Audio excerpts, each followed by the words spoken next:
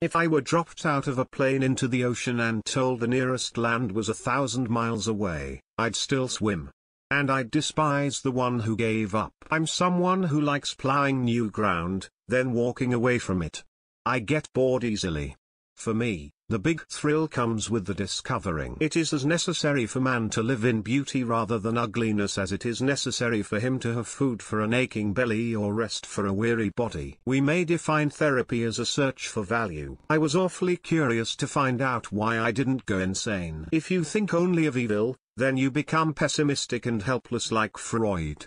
But if you think there is no evil, then you're just one more deluded Pollyanna. Human nature is not nearly as bad as it has been thought to be. Being a full human being is difficult, frightening, and problematical. You can see neurosis from below, as a sickness, as most psychiatrists see it.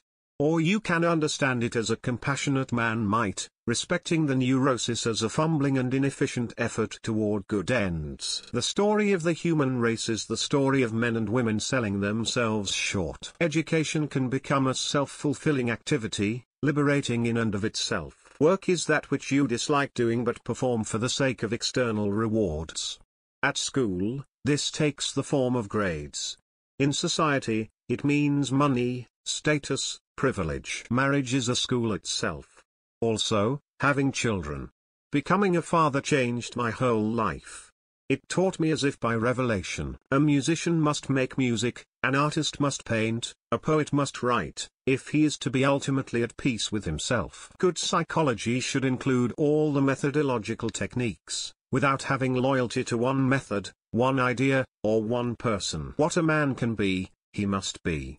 This need we call self-actualization. A first-rate soup is more creative than a second-rate painting. One's only rival is one's own potentialities. One's only failure is failing to live up to one's own possibilities. In this sense, every man can be a king, and must therefore be treated like a king. But behavior in the human being is sometimes a defense, a way of concealing motives and thoughts, as language can be a way of hiding your thoughts and preventing communication. Dispassionate objectivity is itself a passion, for the real and for the truth. We fear to know the fearsome and unsavory aspects of ourselves, but we fear even more to know the godlike in ourselves. Rioting is a childish way of trying to be a man. But it takes time to rise out of the hell of hatred and frustration and accept that to be a man you don't have to riot. What is necessary to change a person is to change his awareness of himself. The fact is that people are good. Give people affection and security, and they will give affection and be secure in their feelings and their behavior. If you only have a hammer, you tend to see every problem as a nail. If you plan on being anything less than you are capable of being, you will probably be unhappy all the days of your life. The ability to be in the present moment is a major component of mental wellness. All the evidence that we have indicates that it is reasonable to assume in practically every human being, and certainly in almost every newborn baby, that there is an active will toward health, an impulse towards growth, or towards the actualization. With a tree, all the growth takes place at the growing tips. Humanity is exactly the same. All the growth takes place in the growing tip, among that 1% of the population. It's made up of pioneers, the beginners. That's where the action is. The science of psychology has been far more successful on the negative than on the positive side. It has revealed to us much about man's shortcomings, his illnesses, his sins, but little about his potentialities, his virtues, his achievable aspirations, or his psychological health. With my childhood, it's a wonder I'm not psychotic. I was the little Jewish boy in the non-Jewish neighborhood. It was a little like being the first Negro enrolled in the all-white school.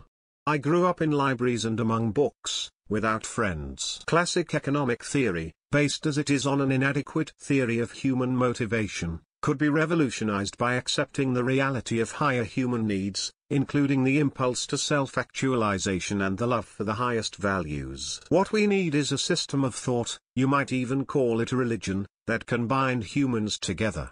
A system that would fit the Republic of Chad as well as the United States. A system that would supply our idealistic young people with something to believe in. If I were a Negro, I'd be fighting, as Martin Luther King fought, for human recognition and justice.